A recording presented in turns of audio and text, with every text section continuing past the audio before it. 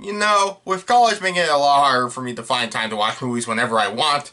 Oh, how dare college do that. I have to make sure if I have to choose one movie a week to watch, or, a new movie at least, because, movie class, and review every week or two, for videos, I better make sure it's a good movie. Too bad it was this movie. I chose this one, and it's not good. Okay, I could have had a better introduction than that if I am having to, make sure I have enough time to do these kind of reviews. So yeah, this movie was bad. So, my best friend's Exorcism came out and I watched it the day before October, so it could have been a good start for Halloween season. And the massive amount of horror movies coming up this month, or next month, I don't know where I'm releasing this. I think it's October by the time this video will come out. Anyways, it's a movie that's confused on what it wants to be, so, perfect start. It's called My Best Friend's Exorcism. I didn't think it would be that hard to figure out what kind of movie it wants to be. And I watched this on Amazon Prime, since it's an exclusive movie, early in the morning without reading any reviews ahead of time. And maybe seeing a trailer once, I don't remember, but... No, I didn't. I did. I just forgot the trailer. But I didn't think it'd be that hard to figure out what kind of movie it should be based on the title. A horror comedy. But it's unsure if it wants to be either so many times. This film is based on a novel the same name by Grady Hendrix, the screenplay by Jenna Lamia, and directed by Damon Thomas. And that's about it as I can say about the behind-the-scene people who worked on the movie, without going into any more detail because I don't know. So with that said, what's the movie about? Set in 1988, the story is about two best friends, Abby, played by Elsie Fisher, and Gretchen, played by Amiah Miller, who have been best friends for as long as they can remember and get along all the time. But things change when Gretchen is going to be moving, but they don't let that ruin their mood as they plan to head to their other friend Margaret's lakehouse for the weekend, including her, played by Rachel Ogechi Kanu, and Glee, played by Cathy Ang. The lakehouse is near a place where someone was murdered brutally, and later when Margaret's sleazy boyfriend Wallace, played by Clayton Royal Johnson, shows up and gives him drugs, Abby and Gretchen go to the abandoned house near the lake house, and what follows is Gretchen becomes possessed. As you do. Which, if the movie wasn't literally called My Best Friend's Exorcism, I might say that'd be a spoiler, but it's not, although I will have more to say about this later. Anyways, until Abby realizes what the audience already knows by this point, because, it's called it has exorcism in the title, she sees how strange and different Gretchen is acting, with their friendship being tested, so she'll have to race after the non-existent clock to save her. I'd only seen parts of Jennifer's body. That came out wrong. I only seen parts of the movie Jennifer's Body. Not Jennifer, fake last name for the sake of this joke, which I'm pretty sure has a similar premise, but I'm not going to compare and contrast Jennifer's Body with My Best Friend's Exorcism because I don't care. I also never read the novel, so I'm judging this movie as its own thing, and I think the movie is bad. I really like and appreciate many things about the movie. One, the look of the film being from the 1980s, which at first when they referenced Boy George, I didn't know if this movie was going to be a bit too try-hard, but it's not really reference-heavy. I don't remember if they did do that much afterwards, but plus the sets and locations are nice. The costumes, the hair was hit or miss, like sometimes it felt like wigs, and sometimes I think it was real, I'm not sure. But it was a nice looking movie. That is until the special effects come in, but I'll get into that later. Anyways, the other things I have to praise are the main stars, Elsie Fisher and Amiah Miller's performances, because they have good chemistry. They are believable as good friends that go back far and are generally likable, and make their characters more interesting with their charm and performances. That's about it, because this movie had so much going for it, but it does so many things wrong. I really wanted to like it, but it's the little things, and by little things, I mean many little things they get wrong. To start off with, the tone of the movie. This is an R-rated horror comedy movie, but it's not sure if it should be a horror film or a comedy in many scenes. Plus, it doesn't deserve an R rating. Like, maybe there might be blood on the floor, but if they curse less, this could easily pass for a PG-13. But the rating, I won't carry on about that.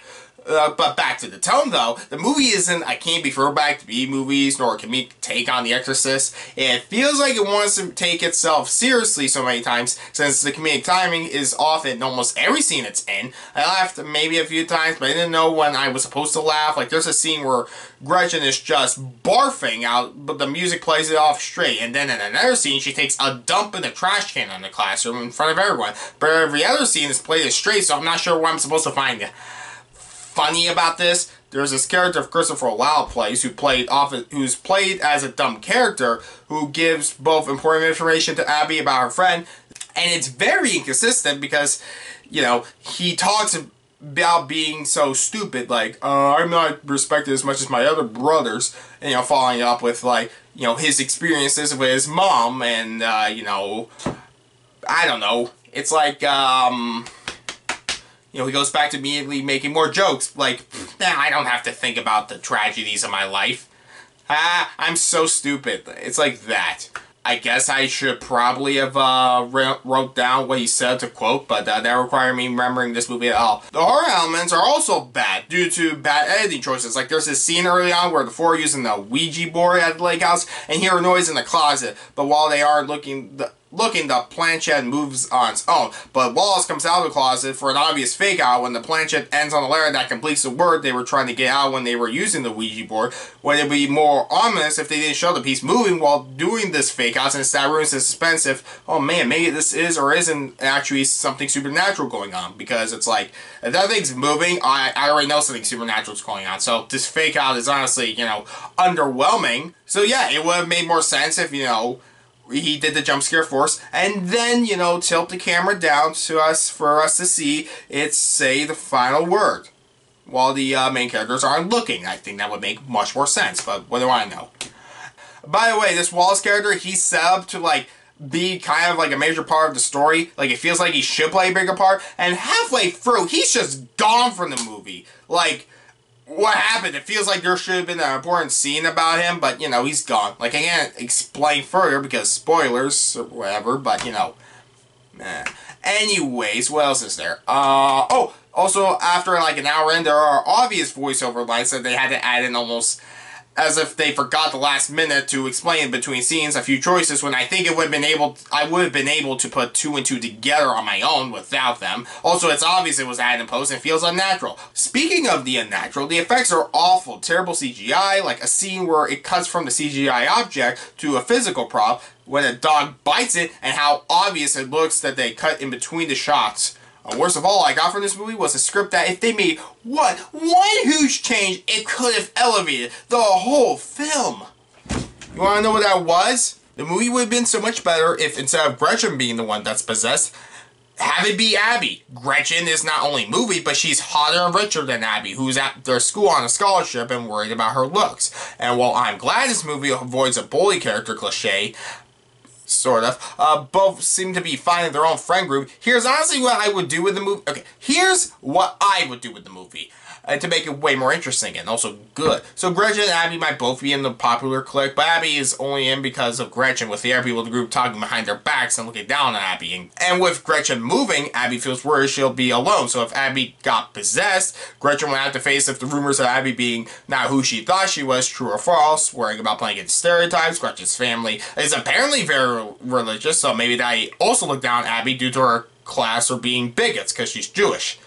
I don't know. They do nothing with religion in the movie, even though Gretchen has many things around her house showing that her family is very religious, so, you know, whatever. I mean, it's a movie about exorcism. When has that ever mattered about religion in the movie?